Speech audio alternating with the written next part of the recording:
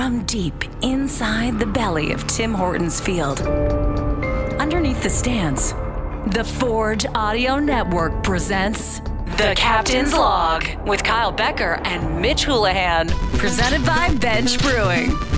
Okay, Captain's Log, Season 1, Episode 4, brought to you by Bench Brewing.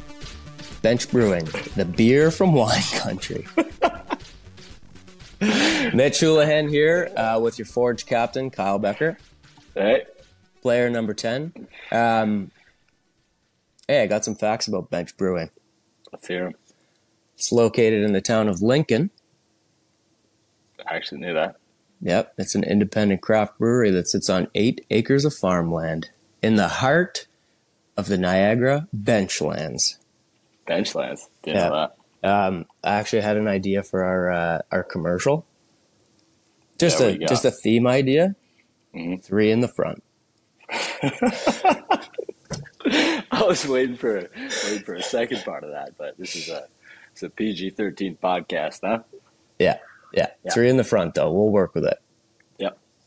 You want to explain to the folks what that means? 3 sitting 3 abreast in a truck, or just a Buick LeSabre. Yeah. Bench seating, 3 in the front. Yeah. All right. The first thing. Oh no, wait. What did I miss here? Oh yeah. What we're going to be doing today. Just a quick check-in before we get back to the studio. We're looking forward to getting back to the studio. So today, the title of the podcast is Captain's Log. Looking back and looking forward. Pretty neat.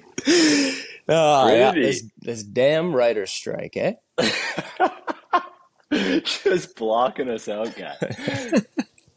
But yeah, actually looking forward because at this point, it's getting disgusting what we're doing to KJ, pushing him. Honestly, we're just big leaguing him every single week, pushing him off, telling him he's coming in, bailing on him. Yeah, so he thinks we're doing a bit for sure, huh? Yeah, we'll get him in 2024. Yeah, so looking forward to that. We're gonna have a real proper chat with KJ. So once we're back in studio, though, he's not a Zoom guy. No. We need to have a real sit down. Yeah, he's got I think his CV's too legit for a Zoomer. Yeah, for sure. All right. Anything before we start? What you got? How are you doing? I got a bunch of heaters, buddy. What's going on here? Look like I'm going through puberty right now. Oh, zits. That's a couple zits. Gotta moisturize. Can't be putting the old hair gel on the face like that was clever. Everything's coming together this episode, but it's going to be a quick one. All right. Yeah. Since our segment last week from the question from a fan was so popular, we're going to bring it back. So this is our first looking back. This question came in by email from gmax7748 at mylaurier.ca. Have you ever scored the first goal in franchise history for a professional team in San Francisco that also won the championship soccer bowl in the same year and then immediately folded? If so, can you tell us some of your favorite moments? Also, how does winning a soccer cup compare to winning a CPL championship? Lastly, what's your favorite type of Doritos? God. How is that a question and not just an actual fact? It's a question. Have you ever done it? It's weirdly specific, yes. I agree. So, yeah. The answer almost to that, like this guy knows you. I don't know if I know too many Mac D's who went to Laurier, but if I had to guess, have scored the first goal in franchise history for none other than the one and only San Francisco Deltas in the NASL back in 2017. Bekker. Cruz running out wide. Here's Tysa as well, flying up the left wing. Tysa up to Cruz. Cruz looking to find a cross in the box. He scores! Kyle Bekker. Sorry to be the Jimmy Stevens. Kyle Bekker and the Deltas finally on the board in their first ever match. And what a score here in the 31st minute. I'm going to need a couple refreshers on that question because that was more of a run-on sentence than Did the team fold? Did the team fold immediately after the first championship win? Oh yeah, it was. We got a nice letter halfway through the season after. So like in that year, the league was actually split up like a spring season and a fall season, and after the spring season, we came in second, like almost won that. I think we lost by 3 or 4 points or something like that, but it came down to the last game, and then we got like an email or like it might not even been an email. It might have been like a tweet the owner like sent out basically being like State of the Union. It's all going under. Oh, yeah. Like we need a miracle if this thing's going to stay along. And like, it was wild because the way the project was pitched was like, this was going to be a team that was going to be around for a while. Like we got head coach Mark DeSantos, who was bought in. He was like bought in on like a multi-year plan. And then it was the craziest tweet ever. We should probably find it and post it for this because like he was like throwing Trump under the bus of like it was his fault. There's all kinds of it was so random. What, the tweet like announcing it? Yeah, like there was all kinds of stuff. Like it was like the political landscape is to blame, all of these things. And then so we just kept playing and we never knew if we were even going to make it to the end of the year, but we just kept winning. And then the second like it was kind of it became like this run-on joke of like we just want to win to make it harder for this guy to fold kind of thing. Yeah. And then sure enough, we go the distance. We end up winning the final, and then it was like, yeah, we're not like even though you guys did that. No, it was major league. It was wild. Let's win out to prove management wrong, and then you still folded. Yeah, then they if you win was it the soccer bowl or the soccer cup? Soccer bowl, buddy. Yeah, soccer bowl. Soccer bowl, just none other than Pele lifting that thing. Not a big deal. Soccer bowl. That was another question. How did the soccer bowl and San Francisco Deltas? Yeah. For anyone who wants to look it up. Legendary team. All the games are on Twitter that year. With the remember those commentators? Yeah. How does the soccer bowl compare to winning a CPL championship? It was different. I think the CPL 2019, like in the inaugural season, it was crazy just because it was the whole coming back home, being a part of Canada's like first professional domestic league. Every single team was like, yeah, we're going to do it. We're going to be the ones 100%. And then to kind of go the distance, do that, bring it back home in Hamilton. Obviously, we got some great fans, led to a pretty sweet party that first year. I think that kind of tops it. But 2017 was sweet. It was the first professional trophy I ever won. So that was special to me. And that was just like a big season for me individually, just kind of like finding my groove back. Obviously, being in Montreal the year before and then ending up there and just kind of finding my feet again, finding the old love of the game, as they say. And then just, it was sweet. Also, like, played with a couple guys that, like, Tissot was on that team. So that was yeah. So San Fran was some good times. Yeah. All right. Was there about 17 other questions or parts to that question, or what? No, I don't know. Is there anything else from Delta's time? That's the only look back. I think we should probably find, if we're going to be talking about Deltas, we have to find the song like a fan came up with. It's the most outrageous thing. For ever. You or the Deltas? No.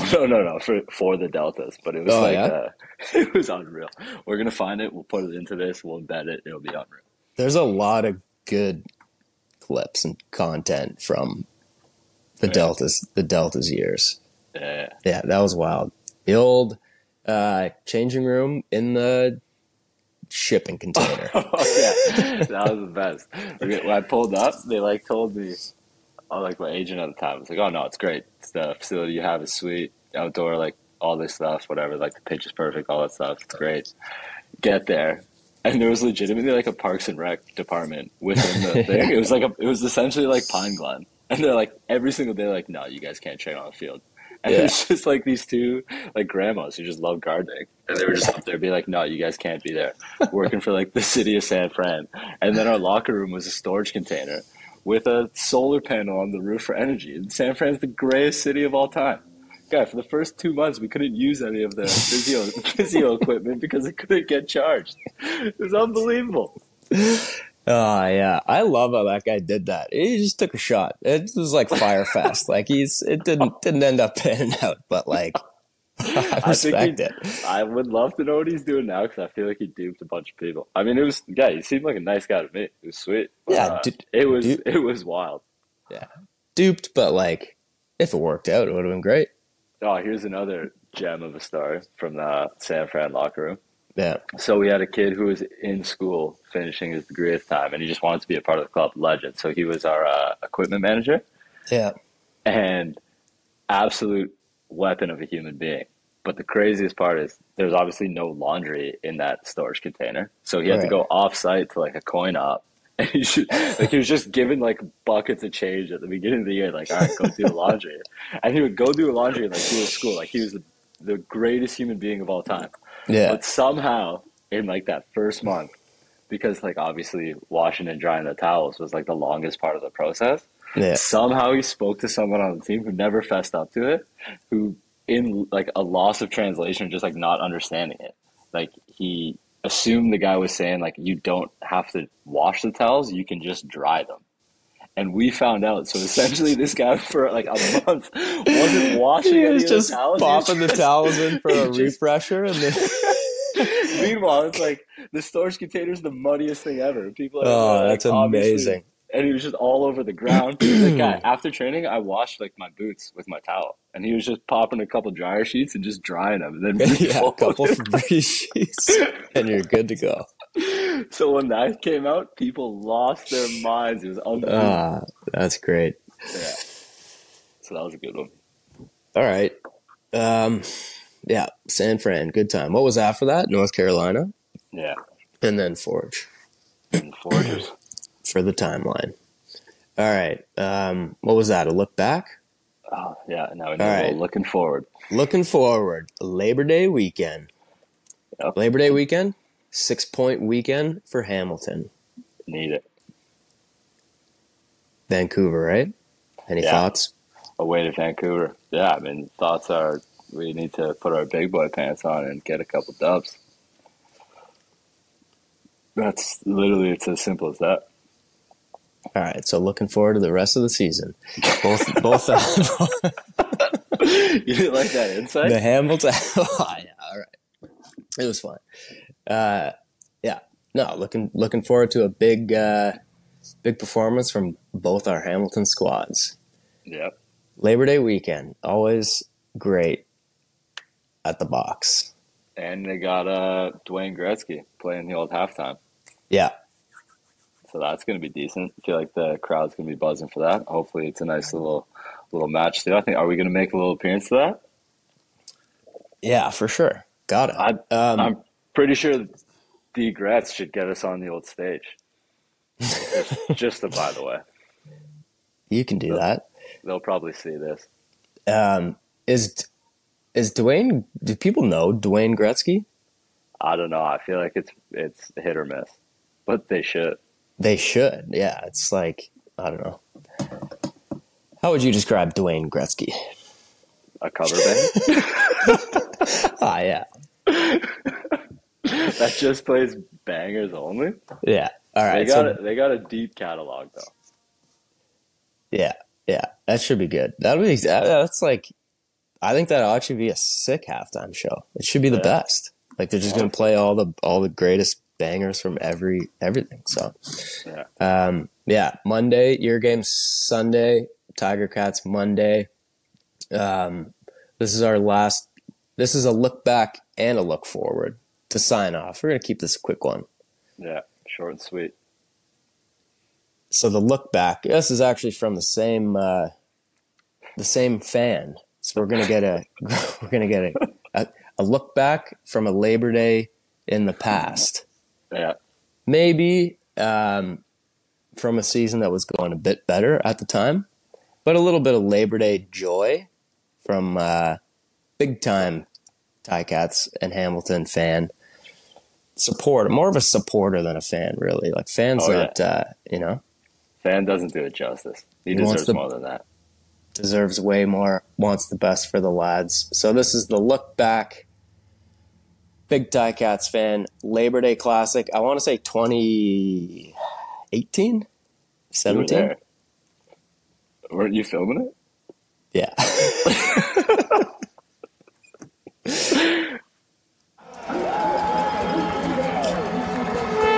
That's the team in the league.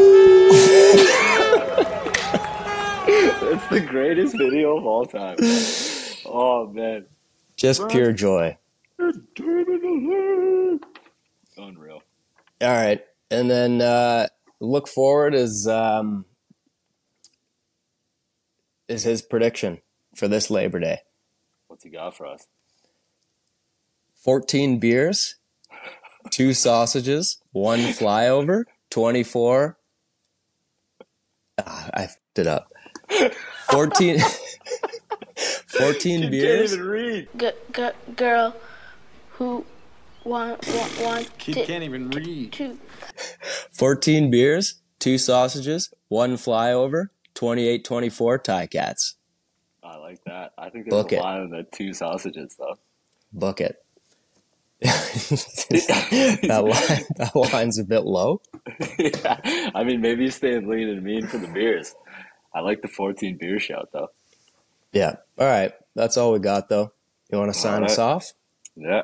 Thanks for listening. See you guys next week when we're back under the stands, under the bleachers.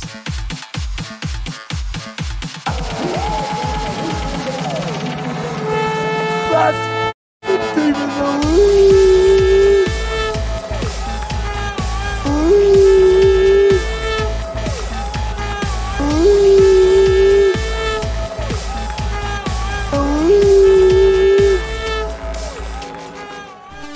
This was The Captain's Log with Kyle Bekker and Mitch Houlahan, presented by Bench Brewing.